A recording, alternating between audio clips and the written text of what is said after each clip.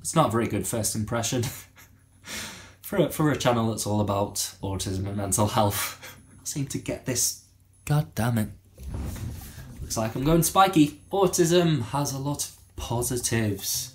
You've got that attention to detail, you've got that extreme passion and concentration, you've got that sticking to routines, you've got all sorts of lovely stuff that make being autistic cool. But all powers come with a weakness, and today I'm here to talk about one of those weaknesses, and that is executive dysfunction. Yes, it's a very flamboyant and scientific sounding word. Why is executive functioning so difficult for autistic people?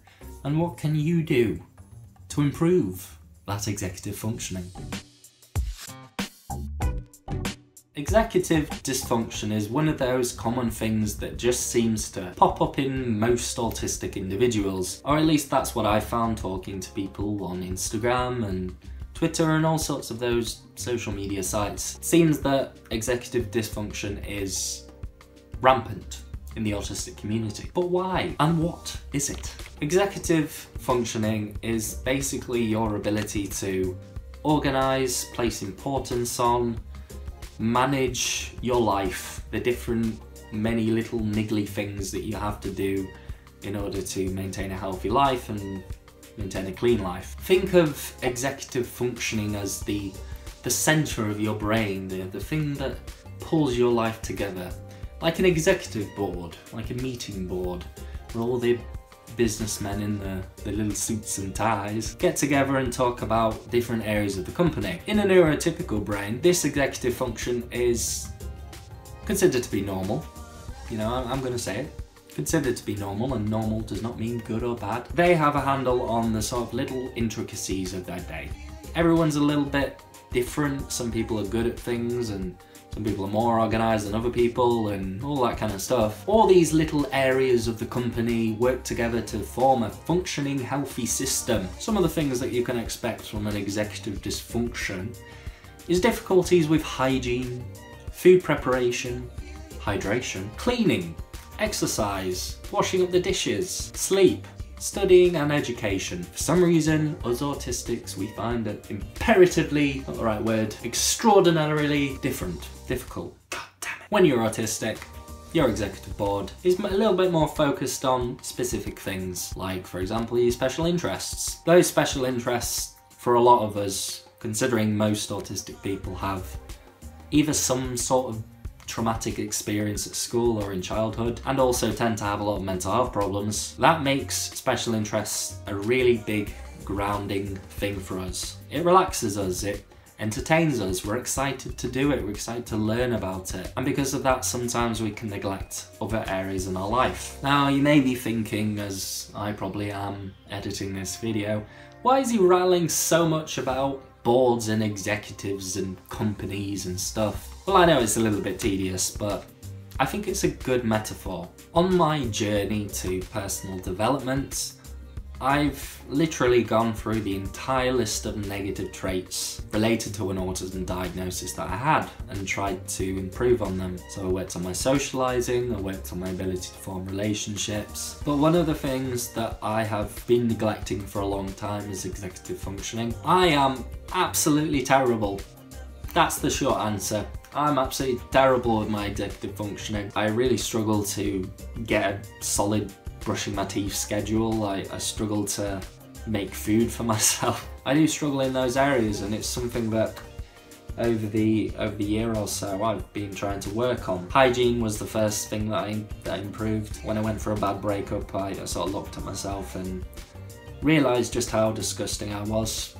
So I started showering more often, and I started, you know, doing my hair up, which has obviously gone to hell now we're in isolation. There's been times during lockdown where I've decided to work on, for example, washing my clothes, and I've managed to, you know, develop a good schedule around washing my clothes and getting them dried and hanging them up, taking out the recycling, taking out the rubbish. I still haven't got to the bottom of the cleaning. One of the difficulties of it is I find that I'm very good when I have one task that is extremely hard and it's something that I have to work on a lot and for long hours.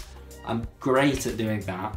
I'm brilliant at doing that, like the documentary, like any sort of video or podcast that I do. It's all the many little things that I have to maintain constantly in my environment. I'm sure you can agree that the thought of having a list full of small little things, even if they only take like a minute or something, it's just so much harder to get through them. It's trying to manage all of those things and organise them, and a lot of time for it, and know how much time things are going to take you. I'm working myself up just talking about it. So let's get into how we can deal with it.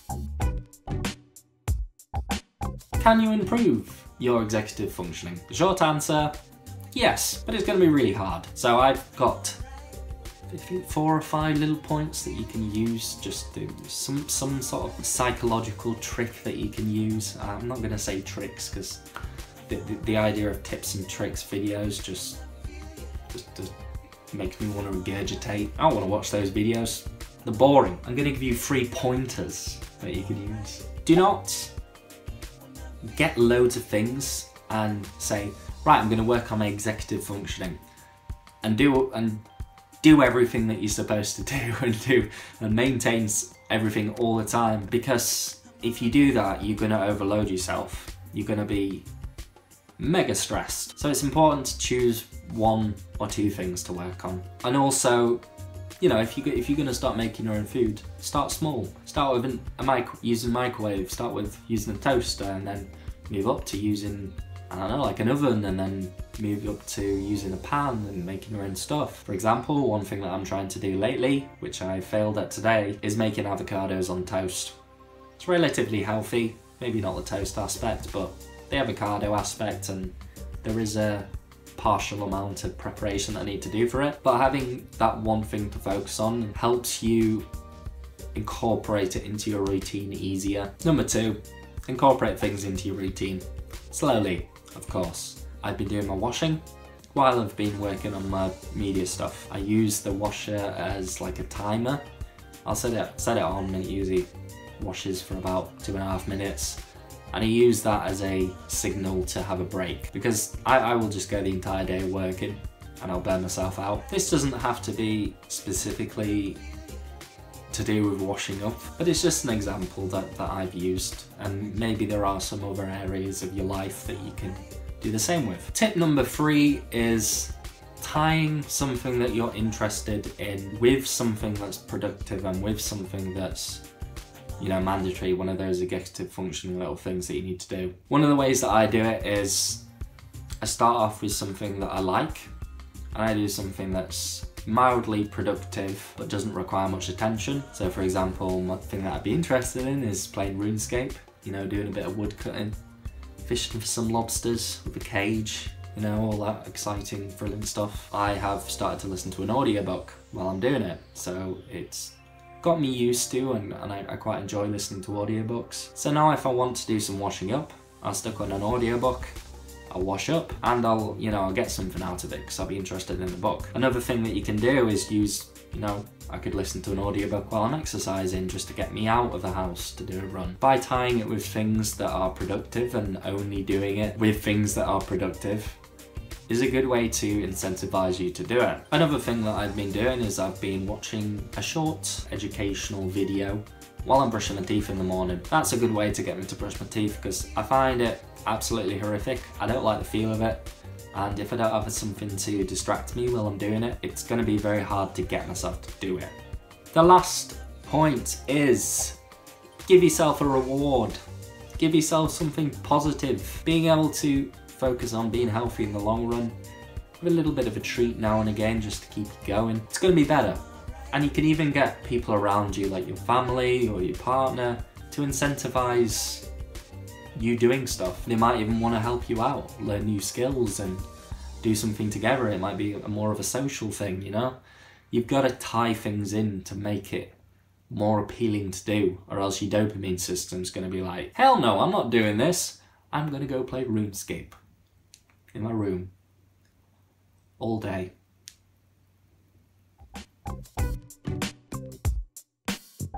Okay, so in conclusion, the bottom line, Improving your executive functioning is always going to be difficult. It's going to be a long, slow process that you're going to have to work on constantly for a long period of time. You've got to ease yourself into it, or else you're just going to give up. That's the bottom line, or at least it's going to throw your life into chaos and get rid of all your routines and stuff. There are a lot of benefits to, you know, having good executive functioning. You'll feel more independent. You'll feel more self-confident. You'll have a healthier mind because you'll be eating right. You know, if you get some exercise in there, do a bit of education, you know, feed the brain, all that kind of stuff. And you fancy having a girlfriend or a boyfriend. It's attractive, being able to take care of yourself. And it's something that I've been lacking in, and I'm sure many of you out there will struggle with executive dysfunction. It's hard, and there are a lot of negatives to being autistic, and you just got to deal with it, and you got to deal with the cards that you dealt. Just play them very well. Just don't compare yourself to other people. Just imagine, like, the autistic brain is like this intricately coded, specific computer that's designed for a certain set of tasks, but it does it so goddamn well. So goddamn well. Starts up, does all the things that it needs to do, shuts down. But you've got to leave some of that processing power for maintenance, you know. You've got to keep those cooling fans on. You've got to do all of the regular tasks. You've got to have, you know, a few apps that let you organise things and structure things out and all of that kind of jazz. You know what I mean? It's different. You're different. And that's okay. Thank you very much for watching. Yes, the t-shirt is coming out once again. The Asperger's Grove merchandise store is available now. It's pretty cool. It's down in the description if you want to check out the link. This is my favourite t-shirt so far, but we've also got 3 others, including one that has both a back and a front. This one's just one-sided. We also have some mugs and some bags and some stickers that you can order. I'm not expecting many sales, and to be honest, I'm just doing it for you guys, just in case you want to have some Asperger's growth stuff, have some things that are to do with me. Why would you want that? But it's pretty cool anyway, get a t-shirt.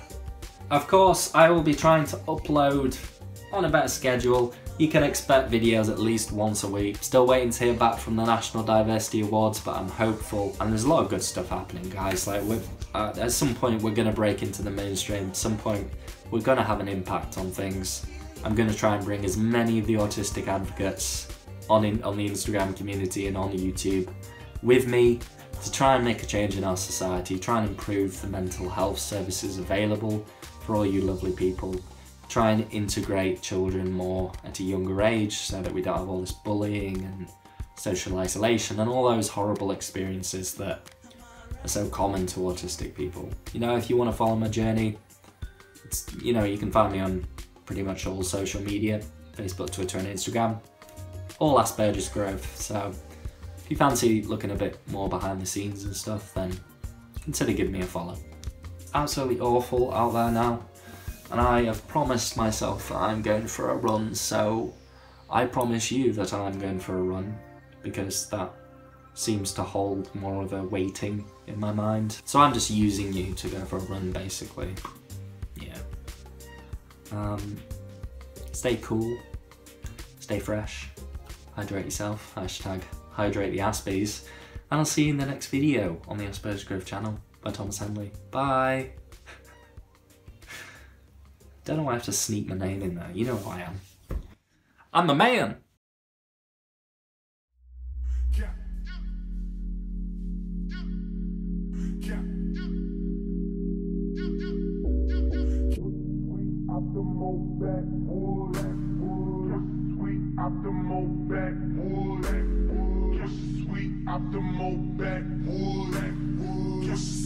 Optimal backwood, sweet optimal